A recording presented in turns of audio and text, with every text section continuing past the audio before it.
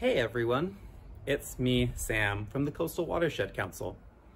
I'm here today to share with you one of my favorite animals that depends on the San Lorenzo River. It's a vicious predator, it's got sharp teeth, and it really depends on a healthy and clean San Lorenzo River. The animal I'm talking about?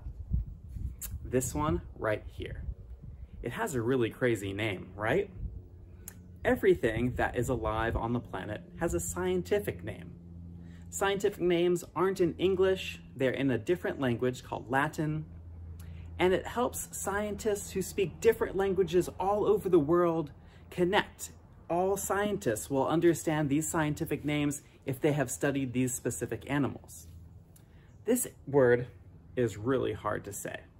I'll give you a couple seconds. Why don't you try to sound this out? What do you think this scientific name sounds like? Give it a try.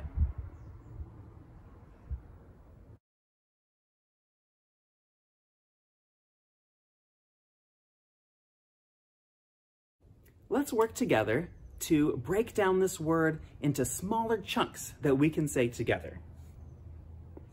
On, core, ink, like in a pen, us. And the second part of this name is pretty simple, my kiss. So if we say it all together, on, core, ink, us, my kiss. Oncorhynchus mykiss, which is the scientific name for steelhead trout. Steelhead trout are given the scientific name Oncorhynchus mykiss. It's kind of a confusing name, but let's break it down and we can give this crazy looking name some actual meaning.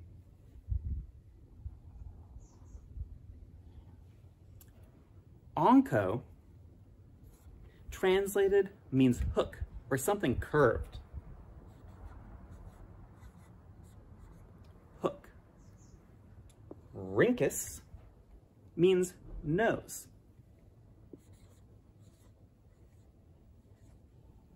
And mykiss is translated into the word fish.